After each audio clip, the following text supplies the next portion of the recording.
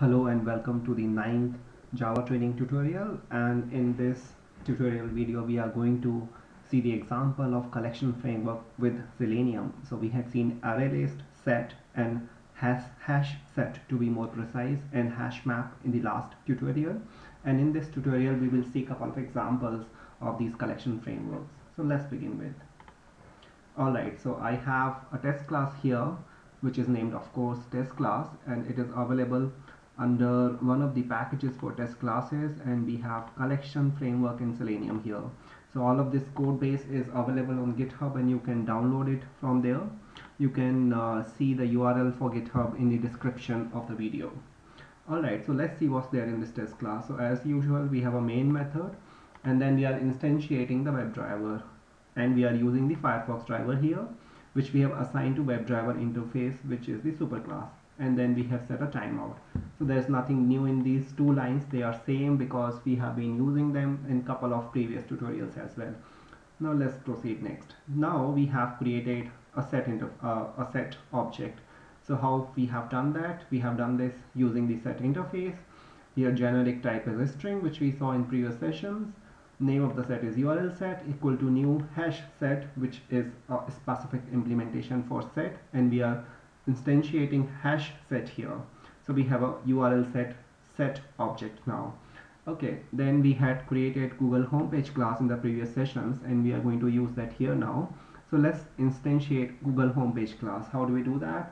We write name of the class following name of the object equal to new Google homepage, and since this constructor takes WebDriver object, so we pass WebDriver to it. Let's have a look at Google homepage class and let's see if there is any new thing.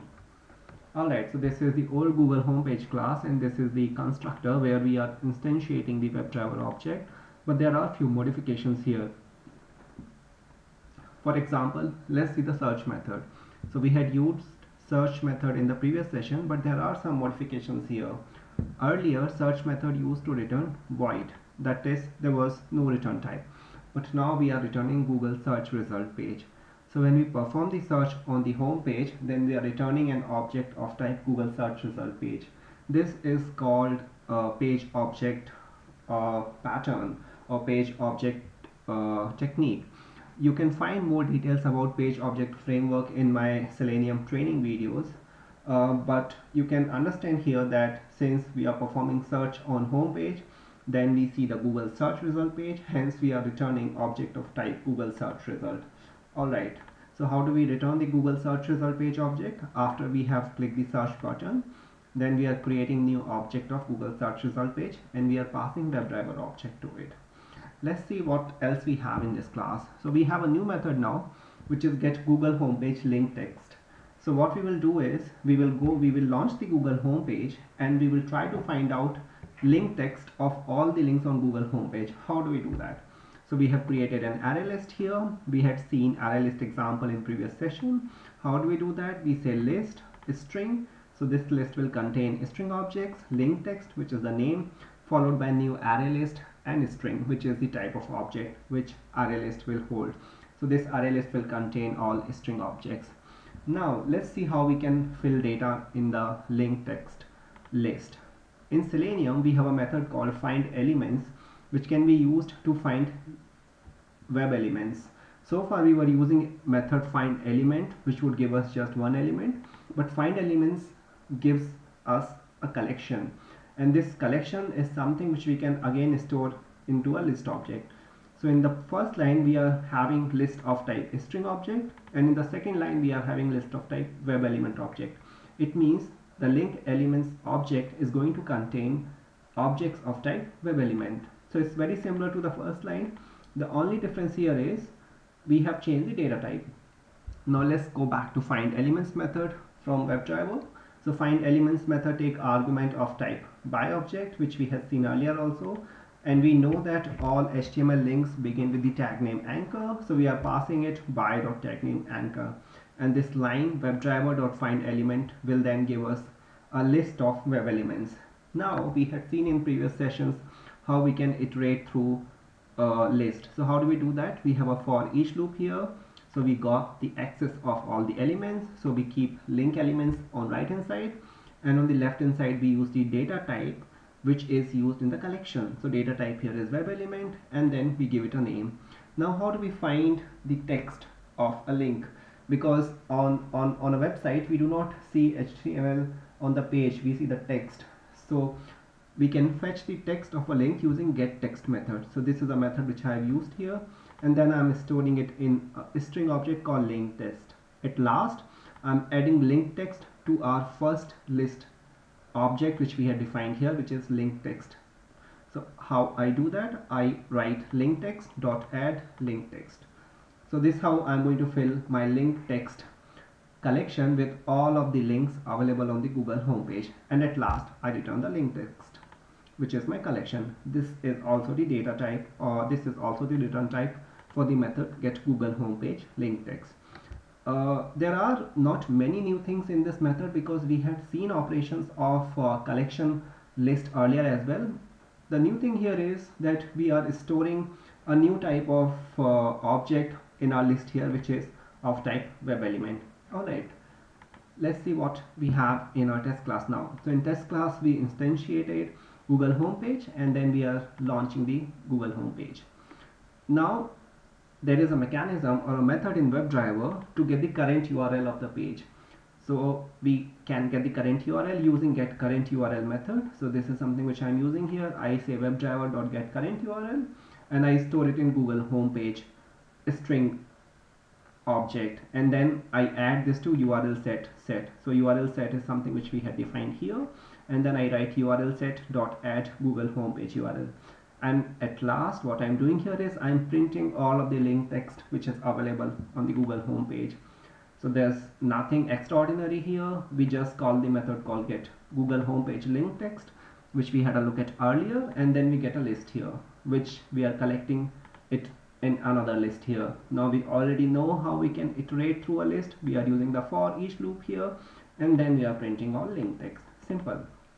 Alright, now let's perform a search. So we do a search on Google homepage. We are writing Selenium headquarter, and we saw earlier that search method returns the object of type Google search result page. So this is something which we are assigning to Google search result page in our test class, and then we are waiting for 5000 seconds, milliseconds actually. So do not use it in your real scripts. I'm just using it for sake of an example here, because I have to wait for DOM to be modified when we write the search term on Google homepage. In practice, you would be using the conditional wait methods. You can learn more about conditional wait methods in my Selenium tutorials videos. Alright, now the similar way we will collect all the URL text on Google search result page also. But before that, let's get the current URL of the Google search result page. So we use the previous API again, which is get current URL, and we are assigning it to Google search result page URL string object, and then we add it to our set. Alright, so first we added to our set Google homepage URL here, and now we are adding to our set Google search result page URL. If you remember from previous sessions, set is something which contains only unique objects, and we know that two-page URLs can never be same, hence we are storing them in a set. Alright, let's see what's next. Now we are collecting the Google search result page link text as well. So in Google search result page we have a new method called get Google search result page link text. Let's see this method. Here is the method. This method is very similar to the Google homepage method, which is get Google homepage link text. So we are again creating a list here. We are having another list of type web element. We are storing all of the web elements which have link which have anchor tag A, and then we are filling our link text collection here, and eventually we are returning it from the method which returns a list of type string. Alright, so let's get back to test class. So this is something which we are doing here. We are collecting all of the link text from Google search result page in another list, and then we are printing it using for each loop, which we had seen earlier also. Now we have another thing to be done, which is with URL set. So we have URL set object. So let's see what we can do with this. Let's create a map using URL set. So we had seen in previous sessions how we create a map. We write map, the object type for key, object type of value, name of the map, and I'm instantiating I'm instantiating HashMap here. Now what I will do is I will put values in this map. So I define a variable called index here, and then I'm going to iterate through all of the values in the URL set. This is again another for each loop. So all of the values of URL set would be assigned to variable URL one by one. And then I use URLMap here, and then I put values in the URLMap, for which I use put method, something which we had seen in previous session also. And then I assign it a key, which is index, and URL, which is the value. And then I keep incrementing the index. So this how I have my map filled in, and we know that we would have only two values in the map here because we have only two URLs, Google homepage and Google search result page, and index would be 0 and 1. Alright, and then let's print the values in the map. So we had seen how to print values in the map. We get the keys of the map, and we know that keys are integer here. How do we get key?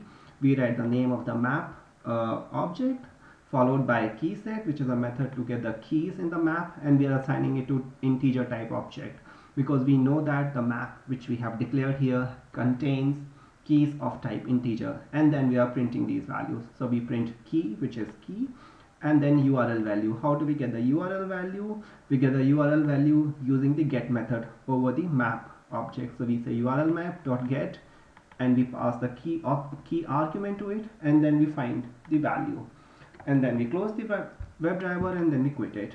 So let's run this program and see what happens. So this is the main method, and I run it now. So it's running now.